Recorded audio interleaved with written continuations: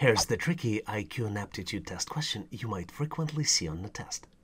Imagine a 4x6 shape with gray squares on the inside and white squares on the outside. It was broken into 2x2 shapes, and 3 of the shapes shown belong to the larger shape and 1 doesn't. Which one does not belong to the group? Do you think you know the answer? Now might be the right time to pause this video to see if you can come up with the answer on your own. Do you think you came up with the answer? Let's continue to see if we can solve this challenge together. As you might be well aware, a visual is worth 1,000 words or more. In this case, this is the shape 4x6 shape with the gray boxes on the inside and the white boxes on the outside, and it was broken down into 2x2 shapes.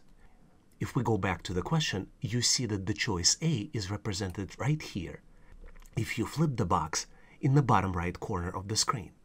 Choices B are in the opposite corners, and choices D are in the middle. But what you see is that choice C is not represented here anywhere. So the correct answer here is choice C. Let's recap. The large shape is depicted right here, where gray boxes are on the inside and the white boxes are on the outside of the larger shape. The shaded part of 3 boxes can form a shape using few turns, but still stay inside the larger shape. This is why choices A, B, and D are valid choices, and choice C is the correct choice, and this is the one you should be selecting. Hopefully you've nailed this question and answered it correctly. But in case you need more questions or practice problems, please make sure to check out my aptitude test question books in the description of this video. And now, here's the question for you to try. You can pause this video and try to solve it. Which shape does not belong to the group? And you have 4 choices of shapes.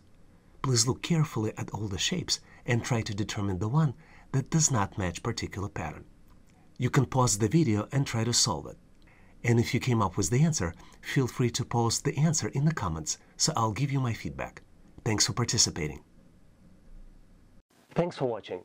I encourage you to check out our daily question challenge in the community section of this channel. I also recommend that you check downloads in the description section of this video. Please also check out resources page on our website, howtoanalyzedata.net/resources. If you like the content, please give this video a big thumbs up. This tells us that you need more content like this. I would encourage you to share this video with other people that might be looking for the job. This will help them to get prepared and pass assessment test faster. Please consider subscribing and following this channel.